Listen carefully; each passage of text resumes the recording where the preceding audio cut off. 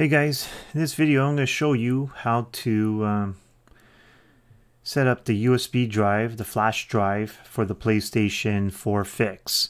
I get a lot of comments on this. People seem to have issues setting up the flash drive or doing it wrong.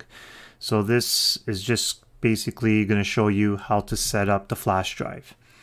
Okay guys, so let's get started. So I have again, you don't need anything that big. This one is an 8 gig flash drive. So what I'm going to do is right click on it. Let's go to format. So on some of the devices, I've noticed exFAT worked better than FAT32 default. I had other PlayStations that worked better with the FAT32. So I've noticed the exFAT, it seems like the PlayStation picks it up a lot quicker. But if that one doesn't work, reformat it to FAT32. I'm going to format it to the EX. Over here you can name it whatever you want or just leave it blank. Just going to name it PS4. Start. It's going to erase everything on there. Okay, let's close that. Let's open this up. Okay, first things first.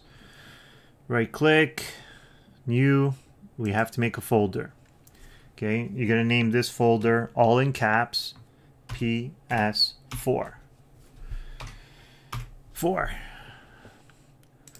Okay.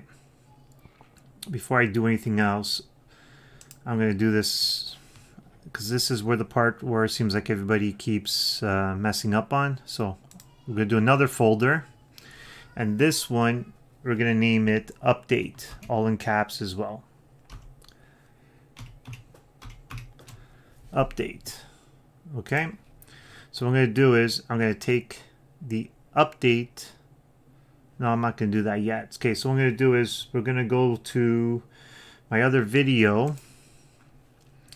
So here's my other video that I made. This is the one that everybody keeps asking me questions on. So I'm doing this video strictly for here. So what we're going to do is we're going to scroll down. So here's my 2 files. So this one here is just the update, and it does work, but 9 out of 10 it doesn't work. When it doesn't work, you go down to this guy.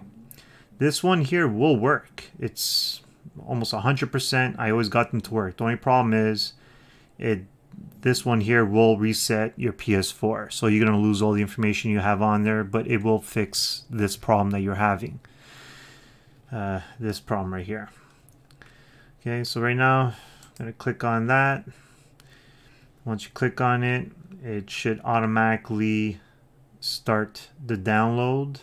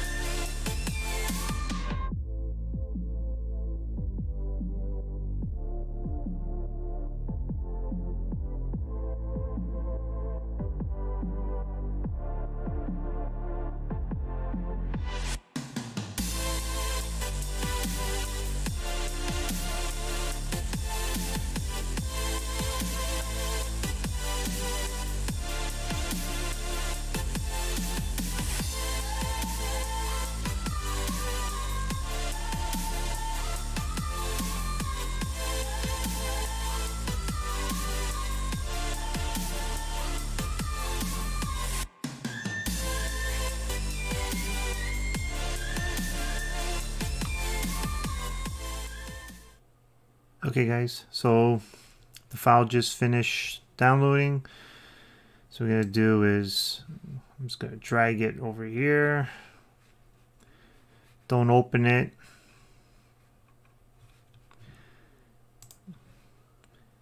So what we're going to do is drag it here. I'm going to let it upload.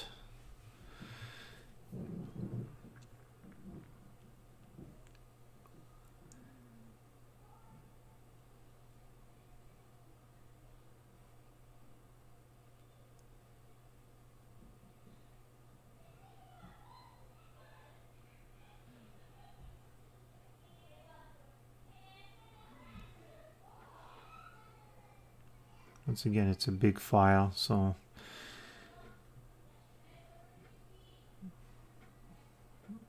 all right, so now we grab this file. We're gonna move it into the update. Now we're gonna grab the update folder, shove it in the PS4. Okay guys, so if I click on here, there's my update. If I click on there, there's my file. Oh, because I did download this before, so it's showing me that has to be removed. If it's the first time you guys downloading it, you guys don't have to worry about that, but you got to make sure this is what is in that folder exactly as shown.